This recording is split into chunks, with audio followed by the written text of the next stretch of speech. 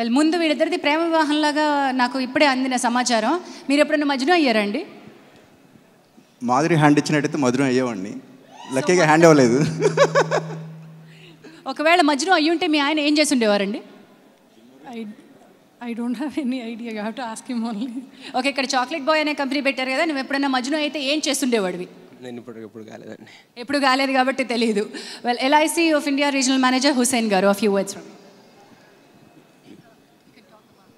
LIC చాలా తక్కువగా మాకు స్పాన్సరింగ్లో కనిపిస్తుంది. This a very rare occasion that ఒక ఫిల్మ్కి కనిపిస్తున్నారు. So thank you very much.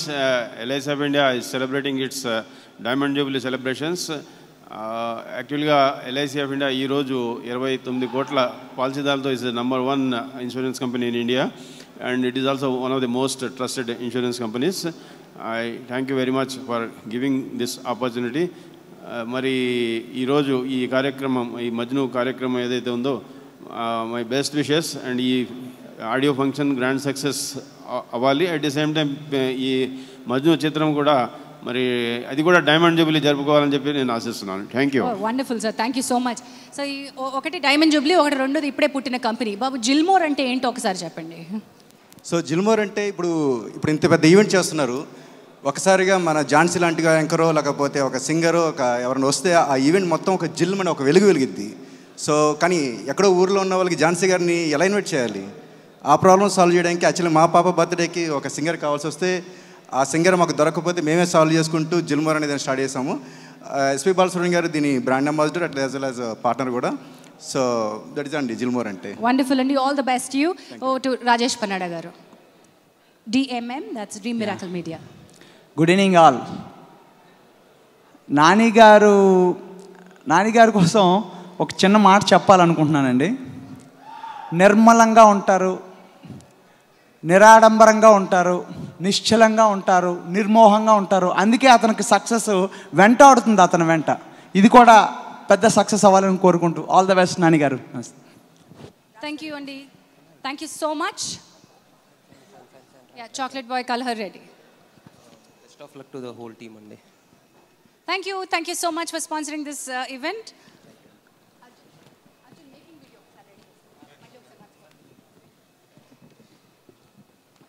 This is Majnu audio. ఈరోజు మీరు చూస్తున్నారు live on Gemini music and Gemini న్యూస్లో చూస్తున్నారు. I dream movies is a web partner and event is managed by J media factory. Lahari music ద్వారా గోపి సుందర్ గారి స్వరాలు రాబోతూ ఉన్నాయి. వెల్, మేకింగ్లో ఇందాక చూసి నేను కొన్ని క్వశ్చన్స్ అడగాలి అనుకున్నాను కదండి.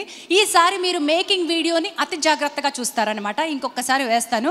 మా డైరెక్టర్ మోహన్ కృష్ణ గారు కూడా వచ్చారు, ఆయన పక్కన శ్రీనివాస్ అవసరాల గారు కూడా కూర్చుని ఉన్నారు. ఇంకా చాలామంది గెస్ట్లు, మా జెంటిల్మెన్ డైరెక్టర్ వచ్చిన్నారు, కళ్యాణ్ కృష్ణ గారు కూడా వచ్చిన్నారు. సరే, ఈసారి జాగ్రత్తగా చూడండి. మీకోసం మళ్ళీ నేను మేకింగ్ వీడియో వేస్తున్నాను. ఇది గమనించిన తర్వాత నేను కొన్ని క్వశ్చన్స్ అడుగుతాను, అతి జాగ్రత్తగా చూడండి సార్. ఇంకొకసారి మేకింగ్ వీడియో వేసుకున్నా జే మీడియా అర్జున.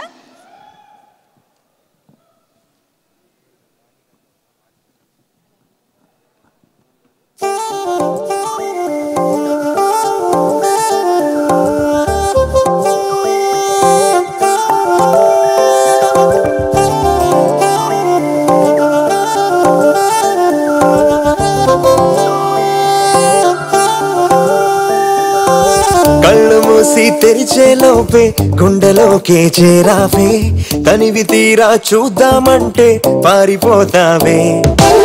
రాత్రిరంతా కలలోకొచ్చి తీపి కబురులు చెబుతావే, తెల్లవారే ఎదురై వస్తే జారుకుంటావే.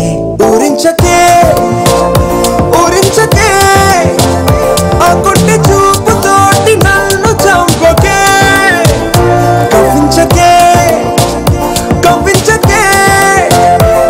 నీ నవ్వుతోటి మాయ చెయ్యకునే చెలియా. కళ్ళు మూసి తెరిచేలోపే గుండెలోకి చేరావే, తనివి తీరా చూద్దామంటే పారిపోతావే.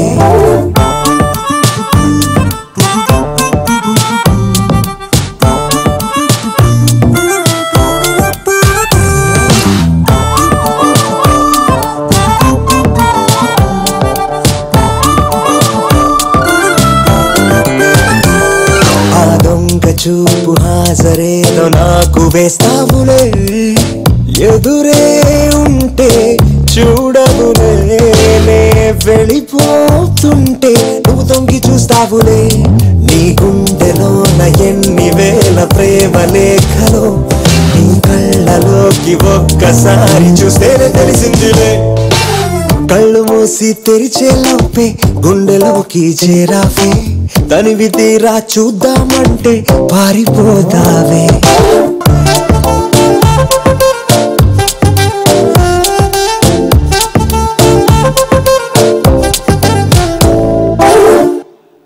చూసేశారు, వన్స్ మోర్ చూసేశారు. నేను మా సొగ్గాడి దగ్గరికి వెళ్తున్నా, సొగ్గాడి చిన్న మా కళ్యాణ్ కృష్ణ గారి దగ్గరికి వచ్చేస్తున్నాను. అయ్యా మీరు ఇప్పుడు ట్రైలర్ చూశారు, అదే టీజర్ మేకింగ్ వీడియో చూసారు. అబ్బా కన్ఫ్యూజ్ అయిపోతున్నానండి బాబు. మీరు ఇప్పుడు చూసినటువంటి దానిలో మీకు ఎంతమంది హీరోలు కనబడ్డారు? మీరు ఎవరెవరిని స్పాట్ చేశారు? ఇద్దరు తెలుసారండి. ఇద్దరు తెలుసు. నాని రాజ్ తరుణ్. మీరు రాజ్ తరుణ్ గారిని చూసారు అందులో? అమ్మాయిని పట్టుకుంటున్నాడు కదా, అది చూసారా? హెడ్ మసాజ్ చేస్తున్నాడు, అది మాత్రం క్లియర్. ఇప్పుడు నేను మీకు ఒక అవకాశం ఇస్తున్నాను సార్. రాజ్ తరుణ్ని స్ట్రైట్గా మీరు ఏమన్నా క్వశ్చన్ చేయదలుచుకున్నారా? అడగండి. అంటే మీరు అనుకున్నది హెడ్ మసాజే, బట్ ఆయన చేస్తున్నది ఏంటో ఆయనకి తెలుసు కదా, అదేమన్నా అడుగుతారా? ఏంటది? ఏం చేసావు? ఒక్క నిమిషం మైక్ ఇస్తాను. మా సినిమాకి డేట్ అడుగుతుంటే ఇవ్వట్లేదు అబ్బా, అందుకే సేవలు చేశా. డేట్ వస్తుందేమో అని కక్కుర్తా అంతే. నాకైతే అనిపించలేదు, అవకాశం దొరికినట్టు అనిపించింది. డార్లింగ్ నిజం చెప్తున్నా, మా ప్రొడ్యూసర్ని అడగండి కావాలంటే. డేట్ ఇవ్వట్లేదు అంటే కొంచెం సేవలు చేసి డేట్ వస్తుందేమో అని నమ్మాలి. ఏం జరిగిందో తెలియదండి, ఇమీడియట్గా డేట్ అయితే ఇచ్చేసింది. శ్రీరామచంద్రమూర్తి గారు ఎవరో మళ్ళీ మాట్లాడదాం. రాజ్ తరుణ్ గారు ఒక్క నిమిషం మీరు ఉండండి. ఇప్పుడు నెక్స్ట్ సినిమా మీరు రాజ్ తరుణ్తో చేస్తున్నారు కదండి. ఈ హీరో గారు పక్క సినిమా సెట్లో ఏం చేస్తున్నారు? మీ హీరోయిన్ అక్కడ ఉంది, అను మీ సినిమాలో హీరోయిన్, బట్ ఈయన అక్కడ ఏం చేస్తున్నారండి? చెప్పాడు కదండి, డేట్ అడగడానికి వెళ్ళాడు. డేట్ అడగడానికి వెళ్తే ఓ డైరెక్టర్ వెళ్ళాలి, లేకపోతే ఓ ప్రొడ్యూసర్ వెళ్ళాలి. మీరే ఆ మాట అంటుంటే హీరోని పంపించారా? ఏ డేటో చెప్పలేదుగా. ఏ డేటో చెప్పలేదు కదా. ఏ డేట్ కోసం వెళ్ళారు రాజ్ తరుణ్? సరే, దీనికి కాసేపట్లో సమాధానం వస్తుంది. సార్, మోహన్ కృష్ణ గారు మీరు చాలా తెలివిగా సినిమాలు తీస్తారు. అవును సార్, చాలా తెలివైన సినిమాలు తీస్తారు. ఆ పక్కనే ఉన్నారు చూసారా, ఆయన తెలివిగా కనిపించేలా సినిమాలు తీస్తూ ఉంటారు. ఇప్పుడు మీకు ఆ మేకింగ్ వీడియో చూసిన తర్వాత రాజ్ తరుణ్ ఏం చేస్తున్నట్టుగా కనిపించింది సార్? అంటే ఆ హీరోయిన్కి హెడ్ మసాజో డేట్ అడగడం అది వదిలేయండి sir, but what was he doing there? మీకు ఏమనిపించింది చూడగానే?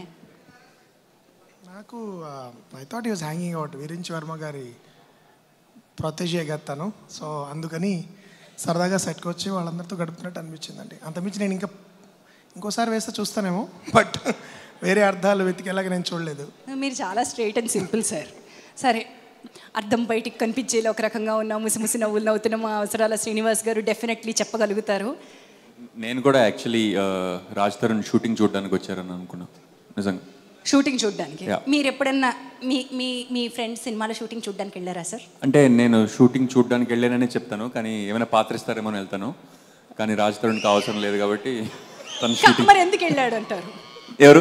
రాజ్ తరుణ్కి పాత్ర అడగాల్సిన అవసరం లేదు, బట్ ఎందుకు వెళ్ళాడు అంటారు? అంటే గీతా గారు ఉన్నారు ప్రాజెక్ట్లో, విరించి వర్మ ఉన్నారు, అండ్ పాత అంటే ఉయ్యాల జంపాల ఫ్రెండ్షిప్ ఉంటుంది. ఇప్పుడు మోహన్ కృష్ణ గారు షూటింగ్ యాక్చువల్లీ నేను లేకపోతే చేయరు. సో అంచేత నెక్స్ట్ సినిమాలో క్యారెక్టర్ డెఫినెట్గా రాసేస్తున్నారు అనమాట.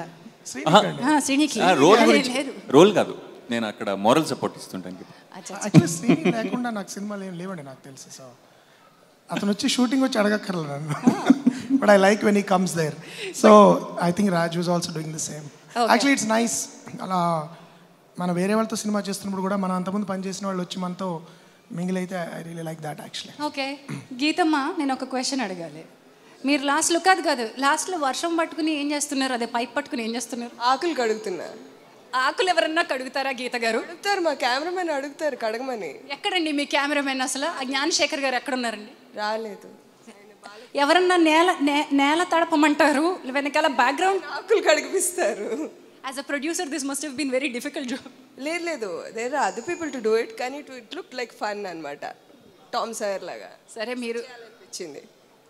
అడ్వెంచర్స్ ఆఫ్ టామ్ సాయర్లో మీరు చాలా చేశారు, కానీ మీరు చాలా మందికి చాలా చెప్పొద్దని వార్నింగ్ ఇచ్చారంటే ఎవరు నాకేం చెప్పట్లేదు. చెప్పట్లేదా? నేనేం చేయలేదండి. కాదండి, మీరు ఇంతవరకు ఇంతమంది వాలంటరీగా ఎవరు చెప్పట్లా. సరే కిరణ్ గారిని కనుక్కుంటా, కానీ ఇప్పుడు ఆగింది Nani you should reveal this. What was this boy doing there? ఏం చేస్తున్నాడు రాజ్ తరుణ్ అక్కడ?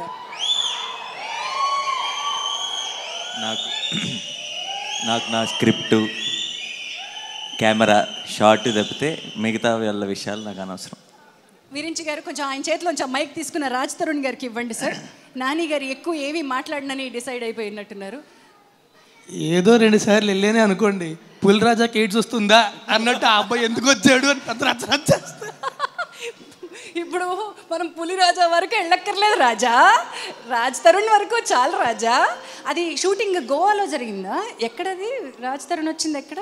ఇక్కడే. అంటే గోవాకి కూడా వచ్చాడేమో మాకు తెలియదు, కానీ తెలియదు మాకు కనపడేలా వచ్చింది మాత్రం హైదరాబాద్లోనే. సో అక్కడ ఏం చేశాడన్నది నేను రిలీజ్ తర్వాత మాట్లాడతా, కొంచెం మనసులో ఉంది, బట్ ఇప్పుడు మాట్లాడలేను. బాగా కనిపిస్తుంది నాని గారి ఫేస్లో. ఒక్కసారి రారా ప్లీజ్, రండి ప్లీజ్, ఒక్కసారి రండి.